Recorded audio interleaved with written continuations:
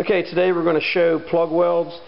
This is to duplicate a factory spot weld that we, a lot of times you don't have the capability of getting the tongs around something, so you'll put a plug weld in to accomplish the same thing.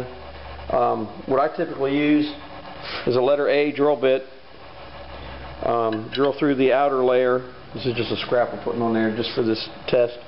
And a lot of times you'll have epoxy primer or weld through primer in between the panels. So what I use for that, I've got another drill bit that I've flattened out and then back faced, ground these sides off at an angle. That makes it mimic an end mill cutter. So when you put that in here,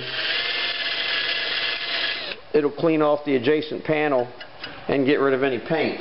That'll give you a good clean metal to metal for doing your weld. The next thing we want to look at is when you go to start your weld, you can see that this has been welded before. It's got some discoloration there.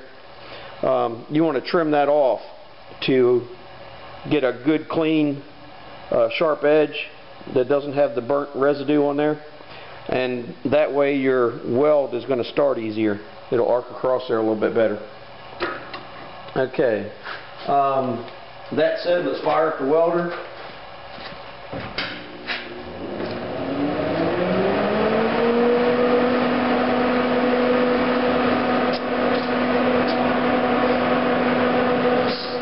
We're going to trim this off.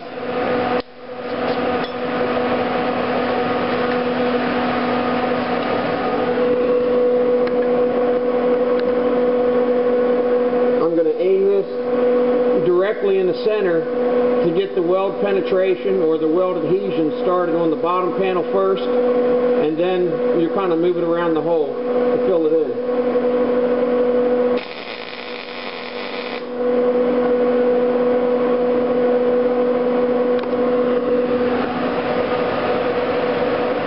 And there's your plug weld.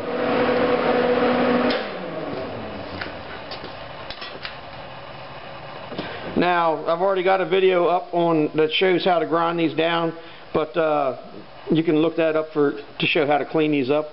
But you're just going to take a cutoff wheel, grind down the bulk of it, and then clean up the rest with a roll lock sander.